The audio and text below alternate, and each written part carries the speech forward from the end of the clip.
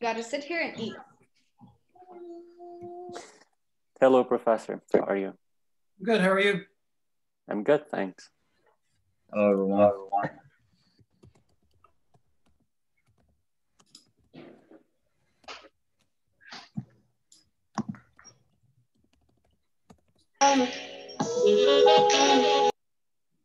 If I could get everybody to mute yourselves, that would be great. Then if you have something to say, you can unmute yourself.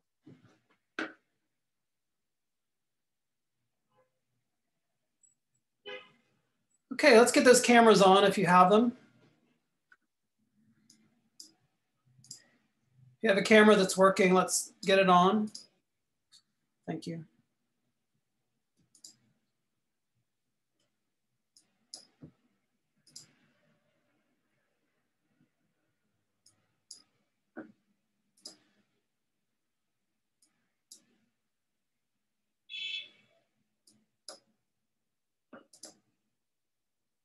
Everybody doing okay? Yeah. I'm good. I'm doing well. How are you? It's cold. Yeah, it's cold. Sorry, I had a question. I don't know if you addressed this before. Go ahead. But the reading report is due before class, right? I don't remember what time I said it was. It's basically due today. You can turn it in anytime today. Okay, because on your syllabus is 12 p.m., but on the Turnitin it's 11:59 p.m. So at the end of the day? End of the day is fine. Okay, all right, thank you.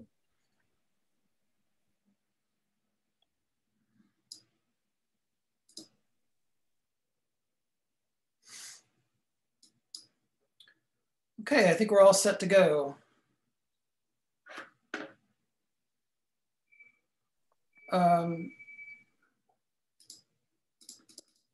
So let me do the lecture first. If you guys have any questions while I'm, excuse me, talking, just speak up, or you can chat. I'll be done by 1 o'clock, and then we'll go over the schedule a little bit, and then at 1:30 I'm going to meet with group number 3, and then at 2 o'clock I'll meet with group 4. Those group meetings I'm recording, and it might be a good idea for you all to look at them at some point before the midterm, because I do kind of go over stuff from the lectures and give little quizzes and stuff like that. And I'm recording this lecture, so I'll put this up on Dropbox and also on YouTube, but I can't put them up on Blackboard anymore because Blackboard, I've already maxed the capacity just with a few lectures. So we're out of room on Blackboard for videos. Can you just post a link to the YouTube? Yeah, I'll send you a link, and it's also on Dropbox. You can download it from Dropbox anytime.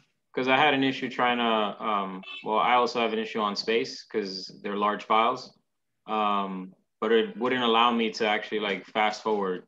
So if I wanted to go back to a certain point of the video to listen to something again, it wouldn't let me. You're talking about on YouTube?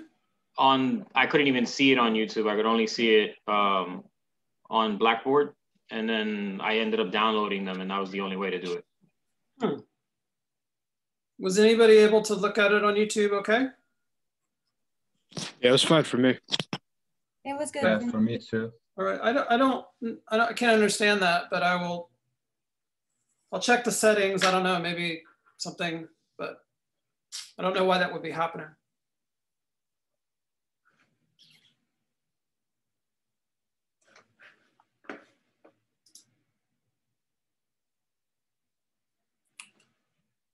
Who was it that had the problem? Me, Eduardo. Eduardo, okay. I also had it. I couldn't access it on YouTube either. It just stayed on Blackboard. Like I couldn't get it to export. Huh. Okay, I'll check that out. It's weird.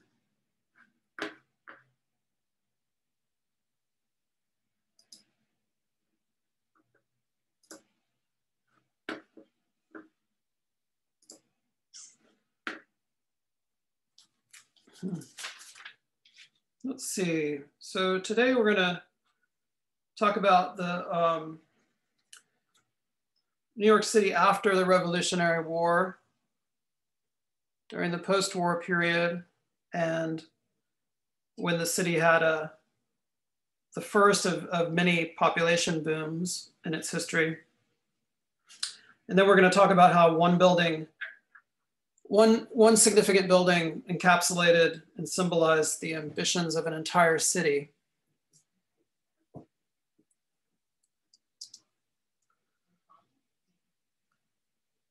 So just to pick up where we left off, so November 25th, 1783 was Evacuation Day. That's when the British finally left the city. Washington rides into the city down Broadway, and New York for the first time becomes an independent American city.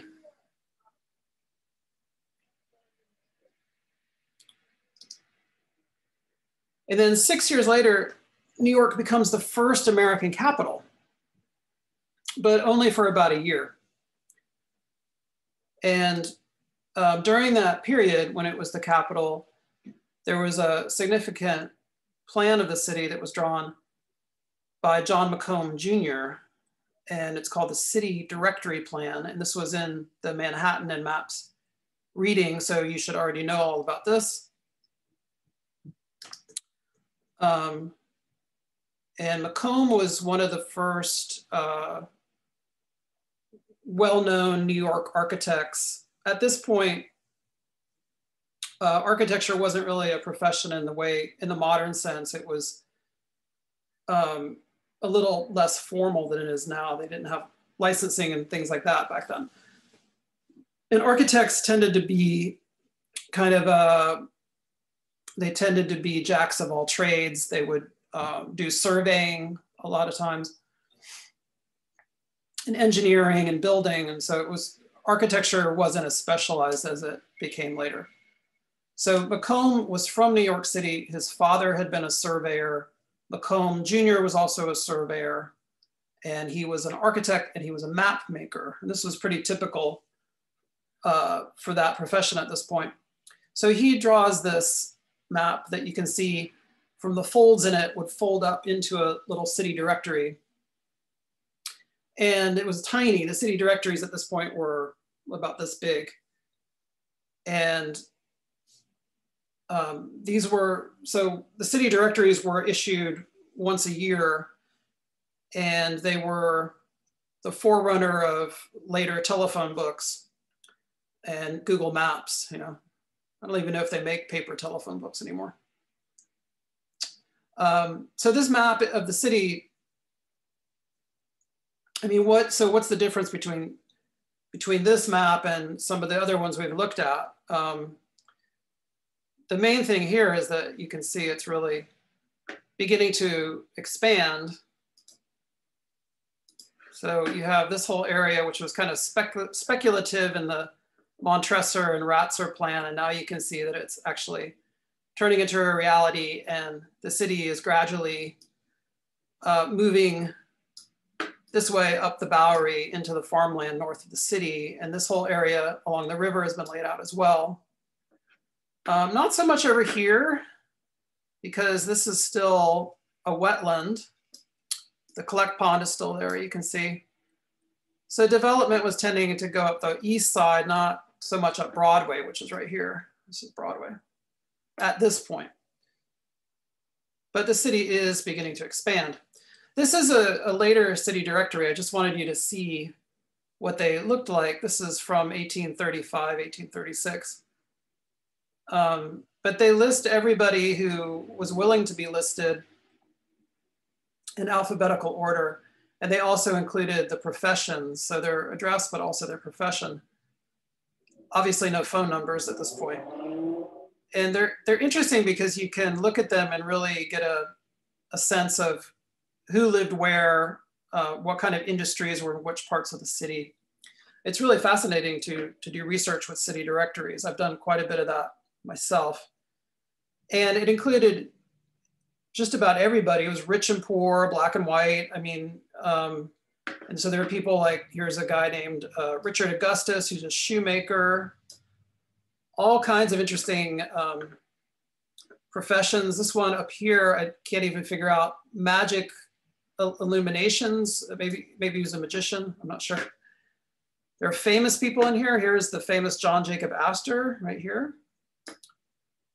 And if they, here, this is his in-town residence, 35 Vesey. And then if they also had like a country house, they would put that too. So he had a country house in Hellgate, which is in like modern day Harlem.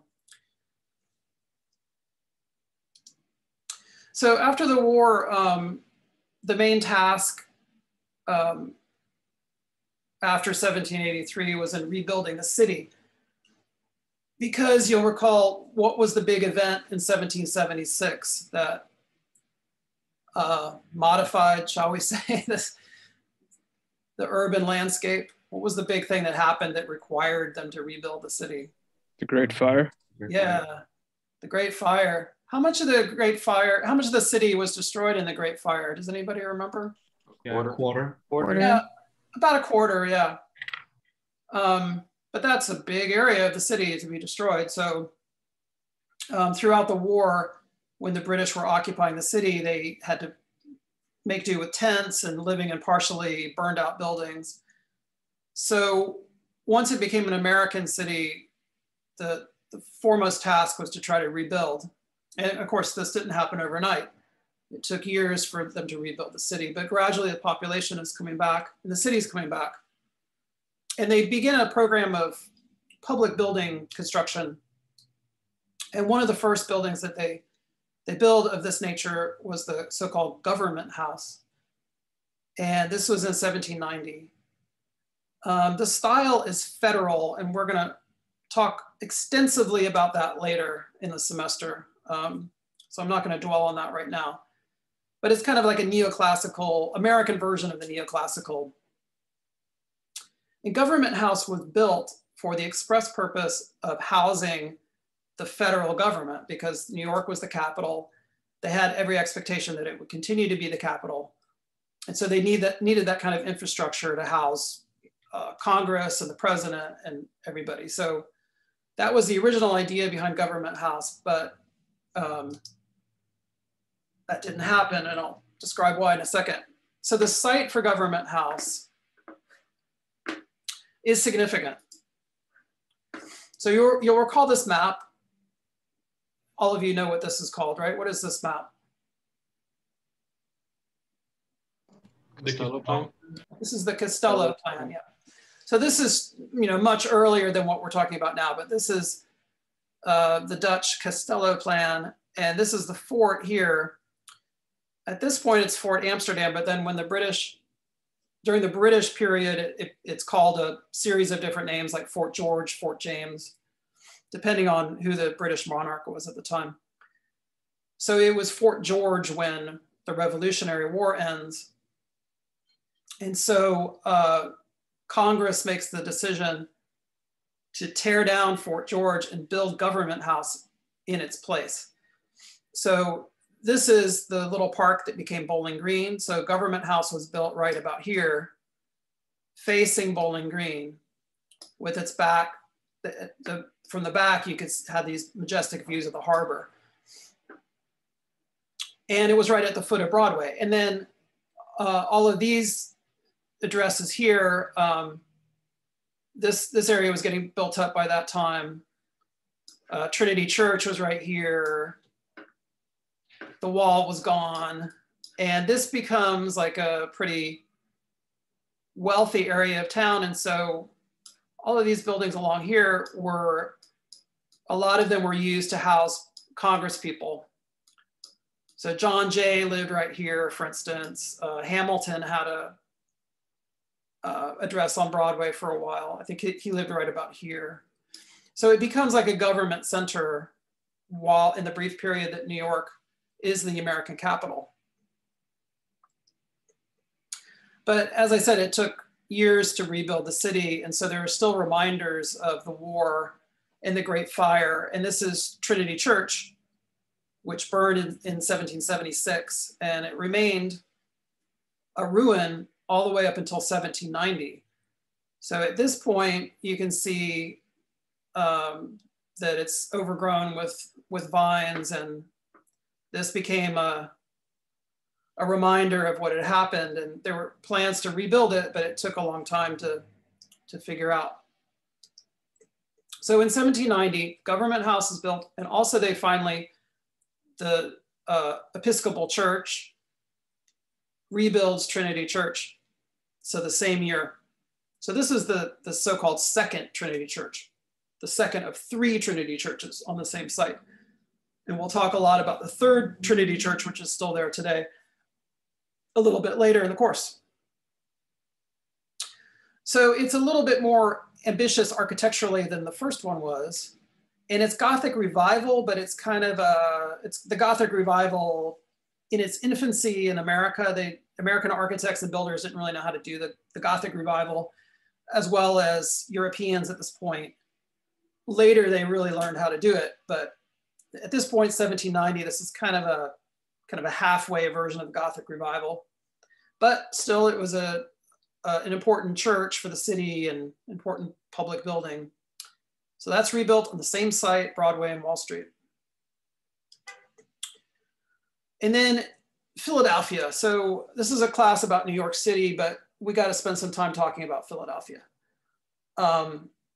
Philadelphia then finagles the capital away from New York in 1790 with the so-called Compromise of 1790. It was a deal that was struck between Thomas Jefferson and Alexander Hamilton. And so New York relinquishes its status as the capital to Philadelphia. So Philadelphia at this point is the main American metropolis. New York, by comparison, is still a backwater.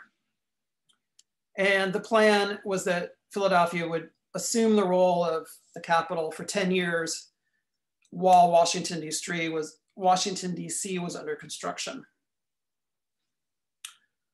So the Government House that New York had built for the purposes of the capital is never used for that purpose. And it ends up becoming used for state offices and things like that.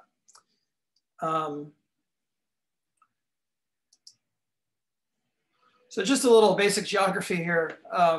Here's New York and here's Philadelphia. Interesting that all of these cities, you can draw a line through all of them. Boston, New York, Philadelphia, Baltimore, and Washington. So Philadelphia is right here on the Delaware River, not very far away from New York. So the capital was in New York, and then the capital goes to Philadelphia. So New York is no longer the capital. Philadelphia. So Philadelphia had a lot of things that New York didn't have and that New York really, really wanted. And now to top it all off, now they're the capital too. Philadelphia had a grid plan. And this had been laid out in 1682. This particular map was drawn in 1750. So this is what the city looked like right before the Revolutionary War. But you can see how precisely and logically it's laid out between the two rivers, the Delaware and the Schuylkill. It has these nice straight streets in a grid pattern. It's got all these nice docks along the Delaware River over here. That's where all the shipping came in. It has Broad Street right here forming a y-axis, and then High Street forming the x-axis. Oops. And every single street here except Little Dock Street here, I don't know the story behind that. Somehow that survived from an earlier plan, I guess, but everything else is this rational, logical Cartesian grid. Not very many parks, although they do have Northwest Square here, Southwest Square here. And in the center is a waterworks.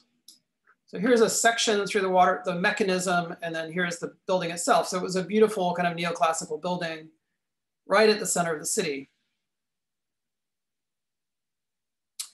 So that meant, so Philadelphia had a water supply. So they had nice straight streets. They had a water supply, which meant that they had drinking water, that meant that they had water for washing the streets. So they would spray down and clean the streets once a week.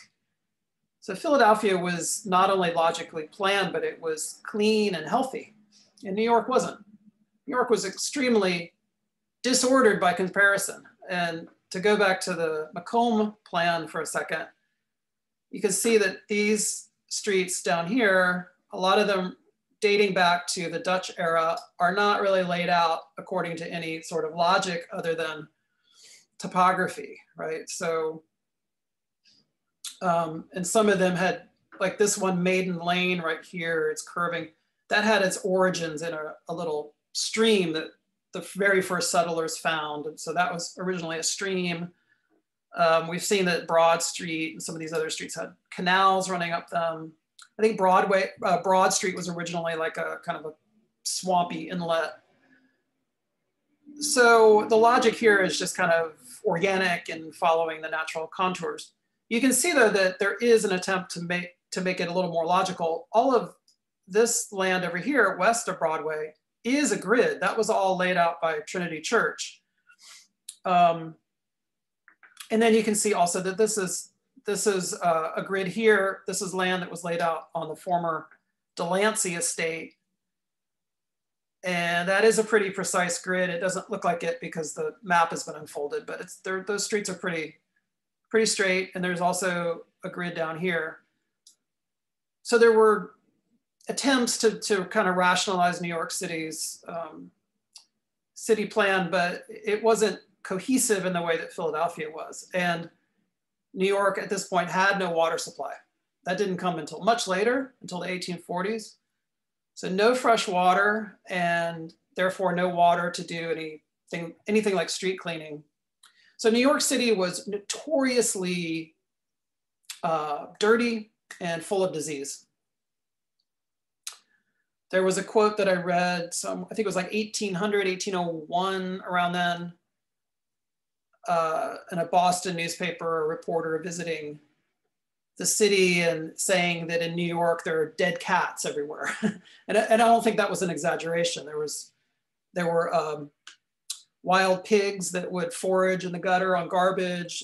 People would just throw their garbage out into the street. All the streets weren't paved.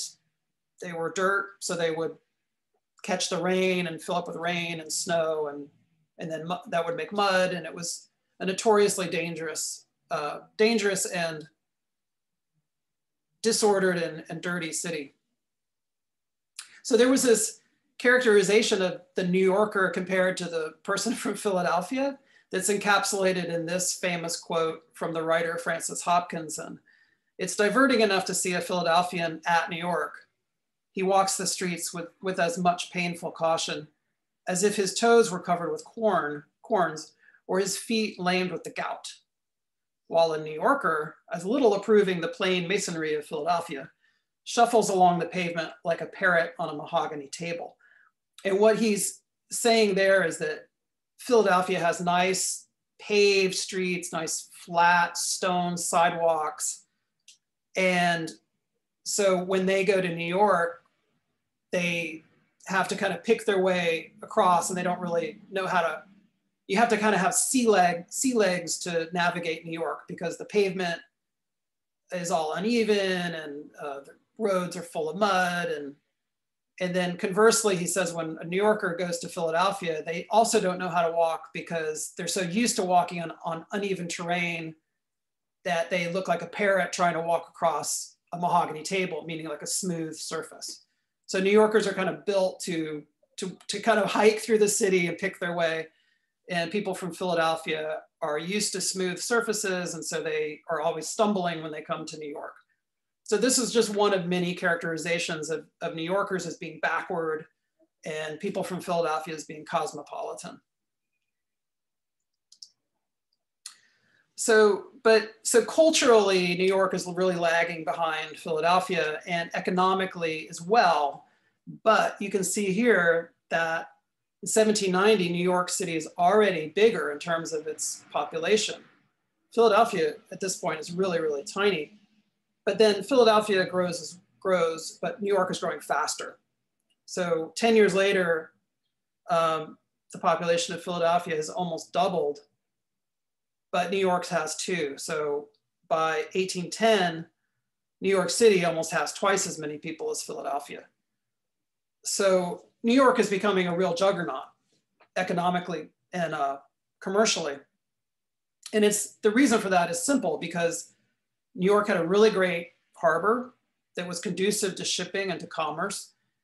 And they were getting a lot of shipping, drawing a lot of the shipping away from Philadelphia. So both of them were commercial powerhouses, but New York City is starting to take the lion's share of imports and exports away from Philadelphia. And that's a trend that will continue through the next 100 years until Philadelphia is completely vanquished as a commercial center. And New York is clearly the preeminent New York American metropolis. So this begins right after the war and just gradually grows until New York is much more economically powerful than Philadelphia. But culturally speaking, Philadelphia is still the place to be, despite what's going on with New York's growth. And Philadelphia had something that New York did not have. That's architecture. So New York had built Government House, they had a city hall, they had rebuilt Trinity Church. But compared to what was going on in Philadelphia and had been going on in Philadelphia since before the war, New York could not compete with that, but they wanted to. Philadelphia had really great architecture in addition to a really coherent city plan. So they had Library Hall, which was built in 1790, the Bank of Pennsylvania in 1801. The Bank of Pennsylvania was a Greek Revival building. We'll talk a lot about the Greek Revival in the second half of the course. And most famously, they had the Pennsylvania State House, which now we know as Independence Hall, which had been built in 1753 and was the place where the Declaration of Independence was signed. This was like the architectural jewel, really, of the whole country at this point. No other city had any building like this. And so New York is getting more and more powerful, but they're getting more and more jealous of what Philadelphia has.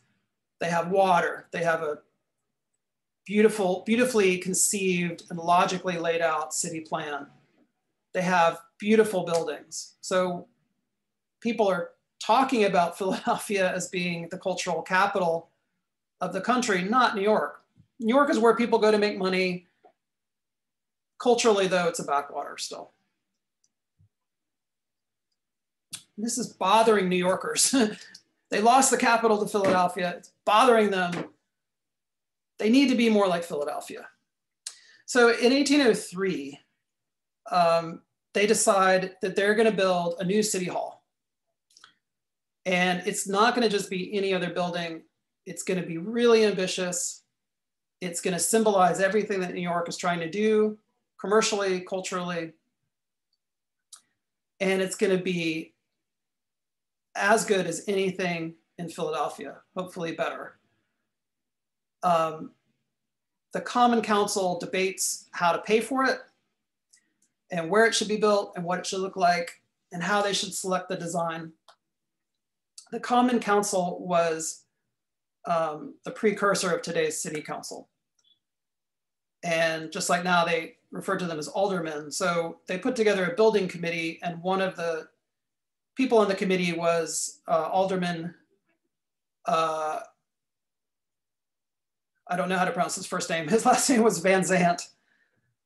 And in the minutes of the Common Council meetings to discuss this, this is a quote that I pulled out where he says, "We certainly ought to possess at least one public building which can vie with the many now being built in Philadelphia." So clearly they have Philadelphia in mind.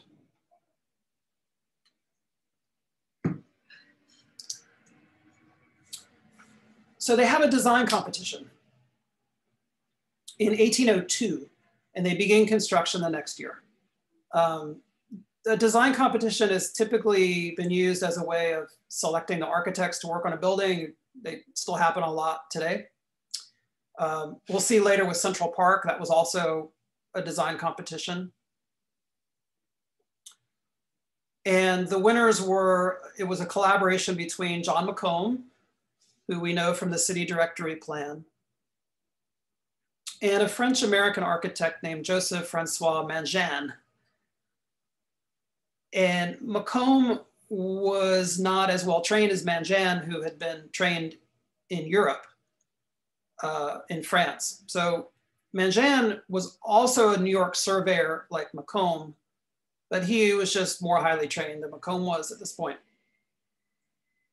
So the thinking here is that McComb got Mangin to help him with the competition because Mangin was a really great designer and was a better draftsman and everything than McComb was, although McComb wasn't bad either. So they're selected as the winners of the competition, and construction begins.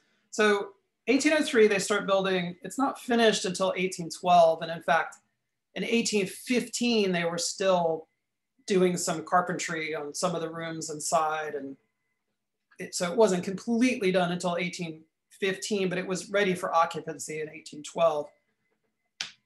Why did one building take so long? Well, there were a lot of factors in this. One, it was the most ambitious building that New York had ever undertaken. So it was really expensive. And New York didn't have a lot of money at this point. The government didn't have a lot of money to spend on this. And this was early, first decade of the 19th century, no water supply yet, no sewer system. So there was a lot of disease. So every single year, just about, the city would be visited by yellow fever. And this was a yearly epidemic that would happen. And the city would basically close down in the summer and the early fall until the first freeze came in. This was something that they didn't know what it was. There were all these ideas. We'll talk more about epidemics when we talk about the water system a little later, but they didn't know why people were getting sick and what caused yellow fever. It turns out it was the mosquito. It's a virus that mosquitoes carry.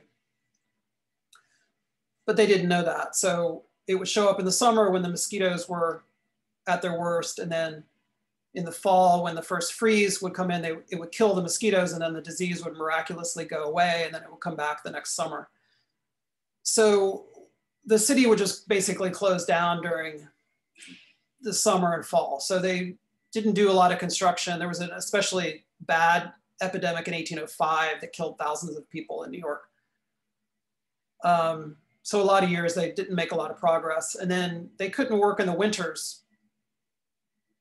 The 19th century the snowfall in the 19th century was epic. I mean, if you think this is a lot of snow we're having now, they would routinely have like 2 feet of snow, 3 feet of snow. So it made it hard to do construction in the winter. So a lot of times they would have to shut down operations in the winter as well. McComb and Mangin wanted to use marble. There aren't really any marble quarries close to New York. Well, there was one up in the Bronx, but they wanted a special type of marble from Massachusetts. So they had to ship it down from Massachusetts, which took a long time. They had to come down the Hudson River, and it was really expensive. So it was difficult getting the right building materials, and there were the usual management problems also between the architect and the Common Council, and who was going to be in control of the project. So McComb ends up being the project manager. So he's the person who's overseeing construction and going to the site every day, and also going up to Massachusetts to inspect the marble and everything. And Mangin disappears, at least from the project. He did the competition, but then he doesn't have anything to do with City Hall. And in fact, when they laid the cornerstone of the building, he wasn't even invited to the ceremony. So he kind of disappears from the project. And McComb got most of the credit for it. So the building site is really interesting and important. So you'll remember this is the Montresor plan from 1766. And you can see that the old City Hall was on Wall Street, about a block east of Broadway. And then they decide that they're going to build a new City Hall up at the old Commons. This was the city-owned, originally a pasture for the Dutch livestock. At this point, it's not a park yet in the modern sense of the word. It's just kind of an open public space. And you can see it's got some municipal buildings on it, including a prison. I think this is a prison, or maybe this one. So there's a kind of a collection of buildings on the Commons. And so, but they chose it because you can see here in the Montresor plan, the Commons was still kind of on the outskirts of the city on the northern edges. But by 1789, when Macomb draws this plan, it's more like really in the center of town. So that's why they put it there. They knew that the city was expanding and they wanted the new City Hall to be in the center of the action, right? So they put it in the Commons because it was right in the center of town. This is a much later diagram from 1910 of the Commons, which became City Hall Park. But this shows the footprint of City Hall. So you can see how it's right in the middle. This is the front. So the idea was that you could look south from the city from the front porch. And also that if you're coming up Broadway, you would see it like a stage set in front of you. So they didn't want to put it in a line of other buildings or in a crowded city block. They wanted it to be in its own space, set back from the street, with enough area around it that you would notice it. So they were trying to make sure that people visiting the city would see this and see how much work and money they had put into it and be impressed by it and go home and say, wow, New York is really coming up. They're building some really great buildings. And the choice of the site was also important in the civic memory of New York, because it resonated with people, because only, what, 30 years earlier, it had been the place where Washington had the Declaration of Independence read to his troops. It was where there was a series of demonstrations in the lead up to the Revolutionary War. So, and a lot of other things that happened there, demonstrations, rallies, executions, all kinds of things. So as a site, it was really loaded with a lot of historical memory. So that's another reason they put it there. It was significant. It was a place that was significant in the minds of New Yorkers. And of course, the Commons then gradually becomes City Hall Park. And it's still there today, and City Hall is still there today.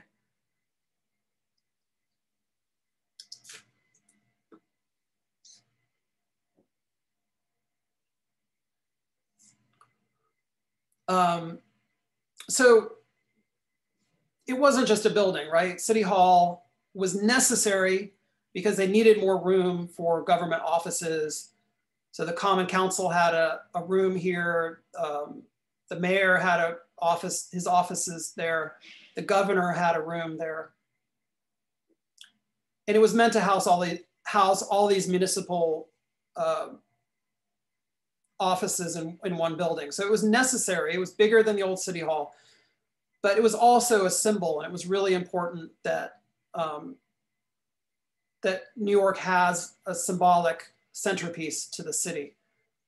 And it was as ambitious or more ambitious than anything that had been built in Philadelphia or Boston or Baltimore or Charleston, which were the main competing cities at this point with New York.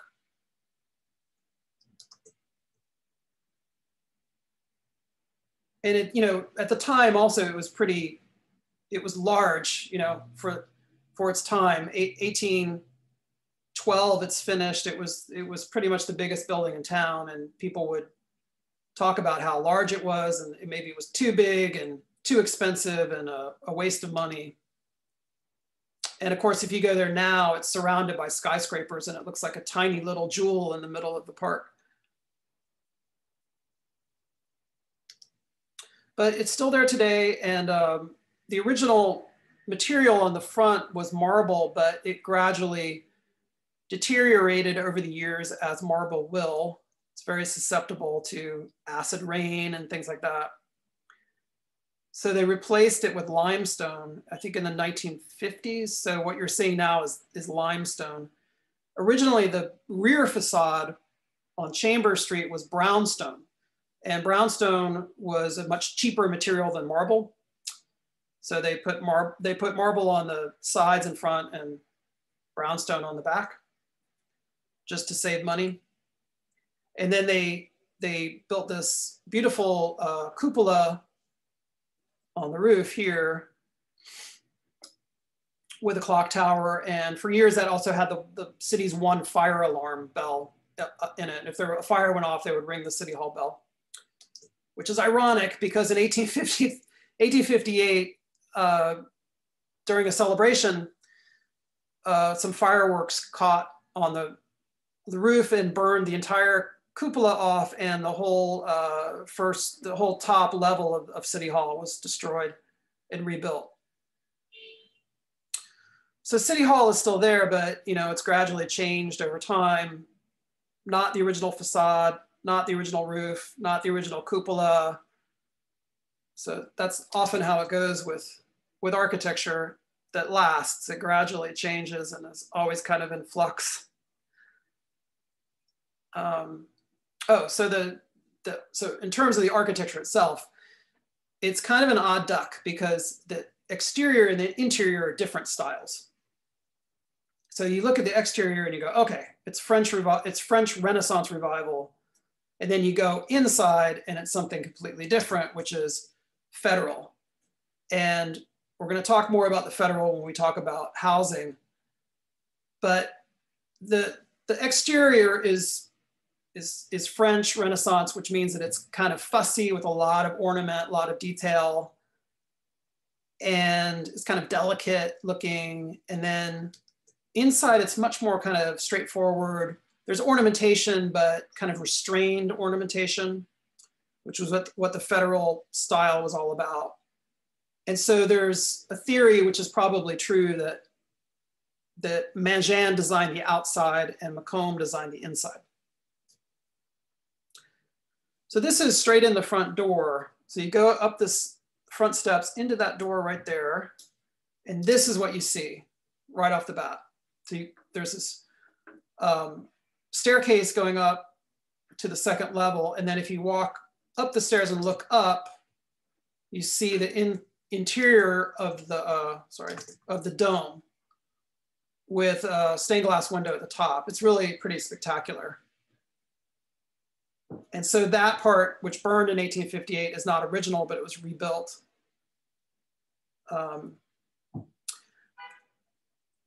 But these stairs here and these doorways and everything are all original. So you go up to this level. This level is kind of like sacred ground in American history because that's where Lincoln's body was laid out after his assassination.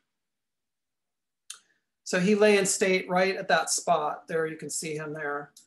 And everybody was allowed to come in and pay last respects. And so it lasted for hours, as you can imagine. Thousands of people were lined up to go in the front door of City Hall, up one side of the staircase, past Lincoln's body, and then back outside again. So that's another kind of civic memory that is still, I don't know. Once you know that happened there, when I go there, I kind of feel it. If I didn't know that Lincoln was there at one point, I probably wouldn't notice it. But since I know that his body was lying there at that point, it's pretty heavy to go in there and stand on that spot. So, Professor. Yeah. Do we know if the original dome offered also had a coffered ceiling? Yeah, as far as I know, it's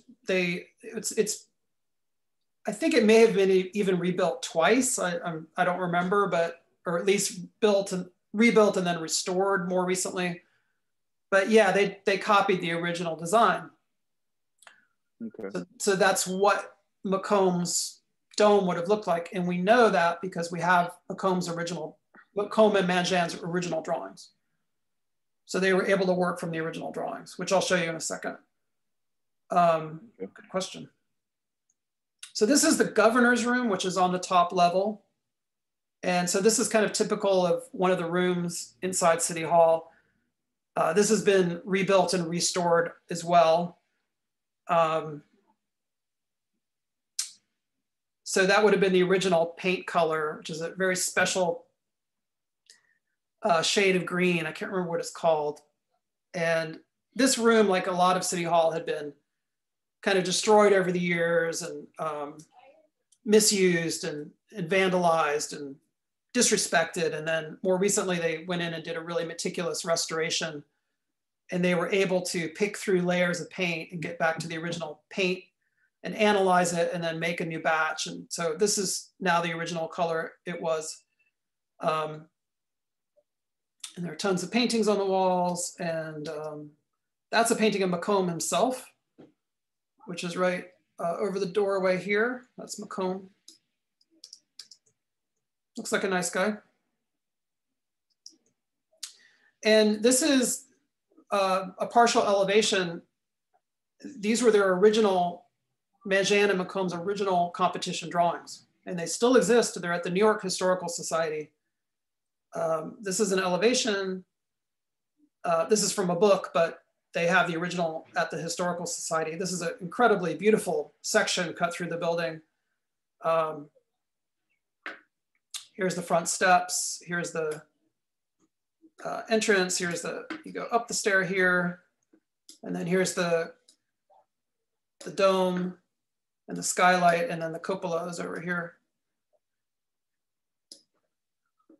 I haven't been up there. I would like to go up there, but they wouldn't let me go up there last time I went.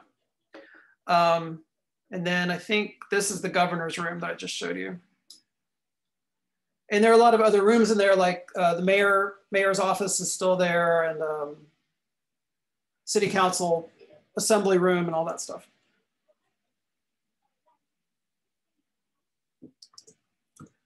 So the drawings are at the Historical Society, and you can make an appointment. Once the pandemic is over, you can make an appointment and go see them. And they're very nice there, and they will show them to you and you can look at them. This is my studio from last spring. Right before the pandemic in February, we got to go and look through the drawings, and they have everything there. They have elevations, sections, plans, details, notes, tons of stuff.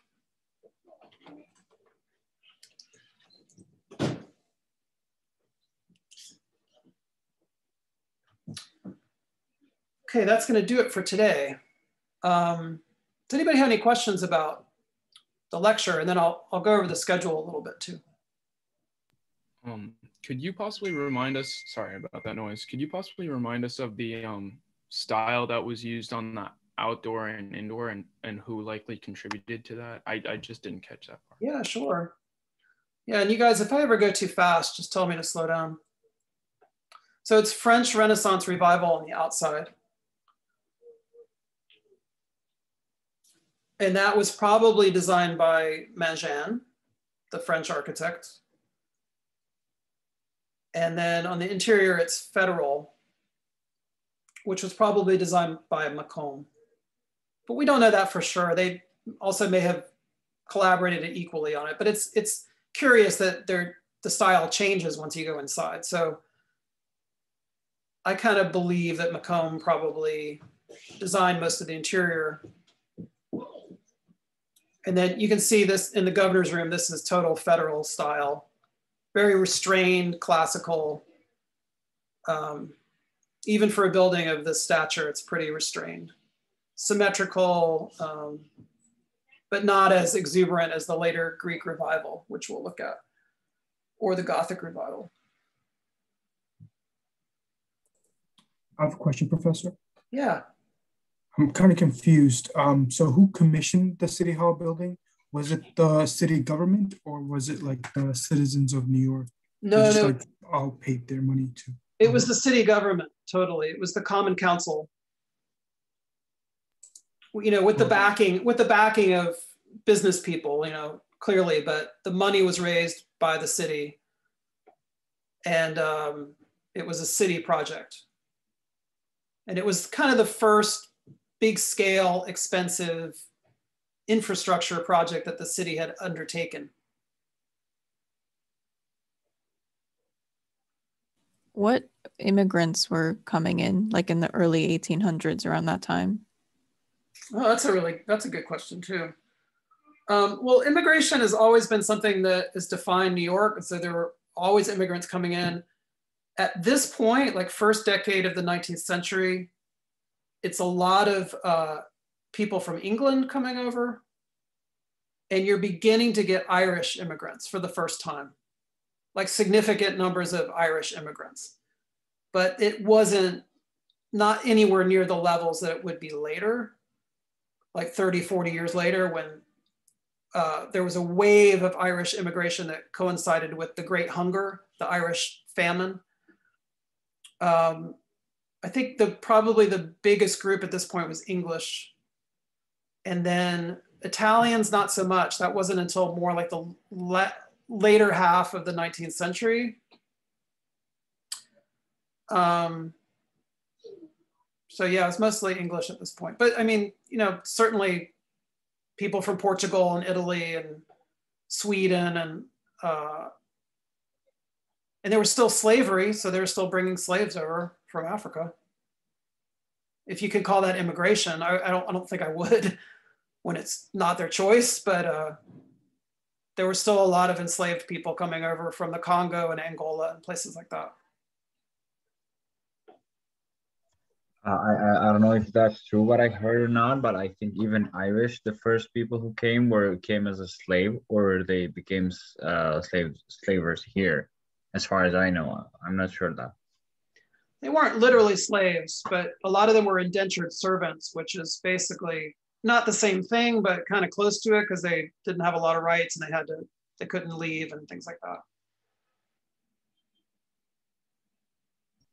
So you mentioned that Philly became the capital after New York. Was that because like they like the government, people in government thought that New York was dirty, or they just thought that Philly was a better city for it? No, that decision had nothing to do with the state of New York City or Philadelphia. I don't remember. It's called the Compromise of 1790, and I should know that, but I'm just looking it up now.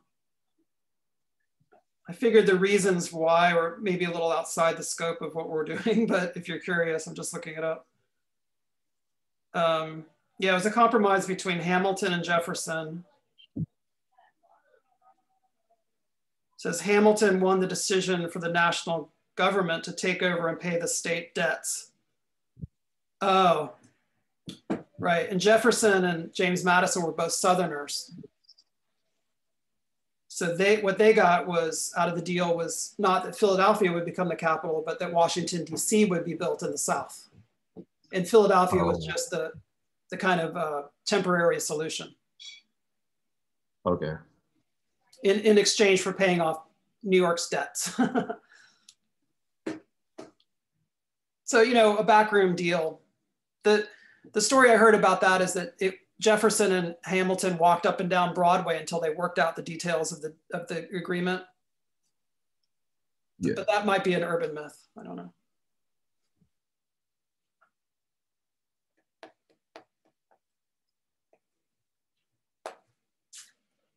Oh, I have a question. Yeah, go ahead.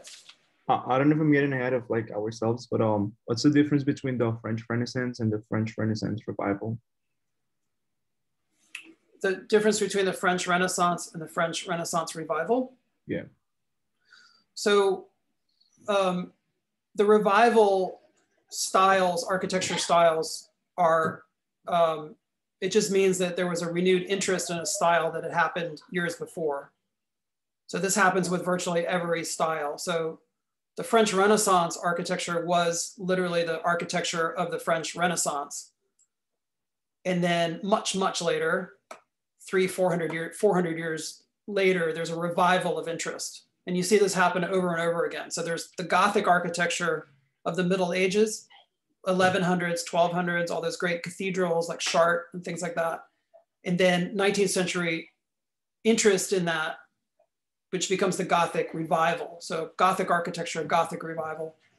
There was also Greek architecture of ancient Greece, Parthenon, etc. And then the Greek revival of the late 18th, early 19th century, where there's a rediscovery of Greek architecture and a fascination with it.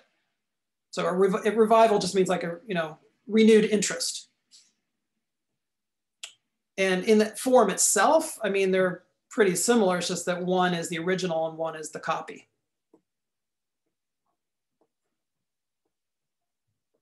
Does that answer your question? Yes, I just thought there was like a difference in that. But yeah, that answers the question. Thank you. I have a question. I think it's what sparked it is specifically the image of the map and how drawing a straight line interconnects New York City, Philly, and DC. And that's very kind of Masonic in style. What kind of a contribution are we looking at where the Masons actually started playing a role in the development of New York? Since I'm assuming where I've read somewhere where Washington was a well-known Mason. Just want to get your take on that. I know absolutely nothing about that. I wish I did. I don't know. That sounds like you're a Mason and you don't want to say anything about it. I'm not a Mason, I swear to God. I know nothing about the Masons.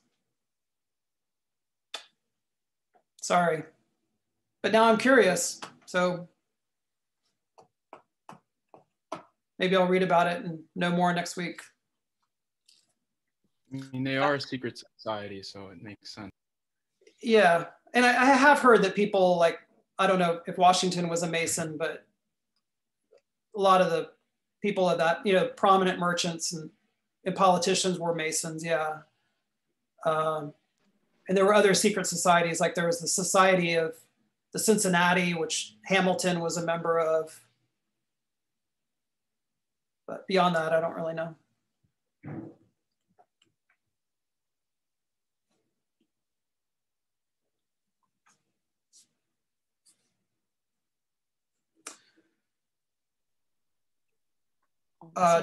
Did I mention the connection between Macomb and Hamilton?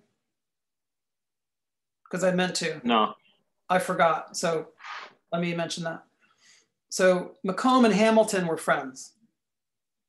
And Macomb had designed a series of lighthouses all over the country when Hamilton was the Secretary of the Treasury, because somehow building lighthouses fell under that department. So Hamilton hired Macomb to design these lighthouses, and then they got to be friends. And then Hamilton hired Macomb to design his house in New York, up in Harlem, which is the Hamilton Grange, which is still there, right around the corner from City College. And that was built in 1802, so right before Macomb wins the competition for City Hall. So that was one of his, that was kind of on his resume. So he was well known as a friend of Hamilton and an accomplished architect at that point. I don't know if Hamilton had anything to do with getting Macomb the commission for City Hall, although it's very possible that he influenced the committee in some way. And then of course, Hamilton famously is killed in a duel when City Hall is under construction, so in 1804. Fun fact, Professor. Alexander Hamilton was born in Nevis, where I am right now. Oh, you're in Nevis right now? Yeah. Oh yeah, that's great. Are you from there? Yes, my mom. I grew up in St. Kitts. Oh, great. Yeah, Hamilton is from Nevis. And it's pronounced Nevis, Yes. not Nevis. No. So are there any sites in Nevis related to Hamilton? There's the Hamilton Estate, which I don't think he really has any influence other than, you know, him being from Nevis and they just naming the place after him. Because if I remember correctly, he would have left Nevis at a relatively young age. Yeah, I think he was like a teenager maybe. Right. So I don't know how much, if any of an influence he would have had on, you know, stuff that was happening on the island prior to moving. But I think because he rose to fame, then there would have been a couple of structures named after him. Well, that's really interesting. It must be very beautiful there. It is. And the weather must be really nice. Oh, it's nice and sunny today. Very windy. Rub it in, Xavier.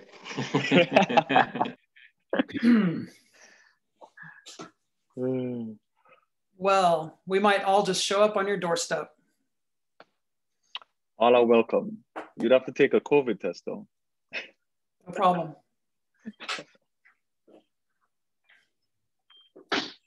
Okay, let's just go over the schedule real quick and then I'll let you guys go.